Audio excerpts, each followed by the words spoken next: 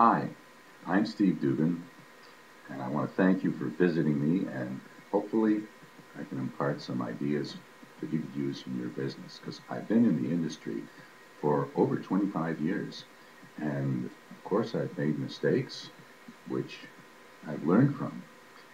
And as my late dad used to say, good judgment comes from experience, but experience comes from bad judgment. And so hopefully I can share some ideas that will help today. Uh, I tend to take a philosophical approach to most issues. As an example, when you are with a prospect, there's the immediate goal and the end goal. Well, the immediate goal is that prospect has to be in a receptive frame of mind, because if they're not, they're not receptive to anything you're saying. And I find that I can put a prospect at ease by first disclosing my true attitude. My true attitude is not to sponsor them or to sell them anything. It's simply to get them to the point where they can make an informed choice.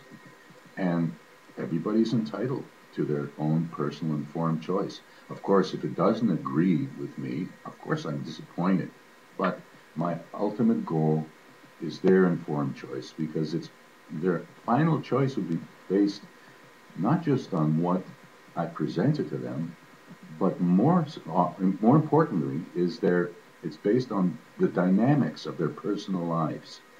And if everything looks great to me and they say no, I definitely respect that, because I have no idea, nor is it my business, what the dynamics are of their personal life. So when I tell them that in the beginning, it sets them at ease, because their expectations are no longer where they have to get defensive if somebody tries to close them. And I don't attempt to close them.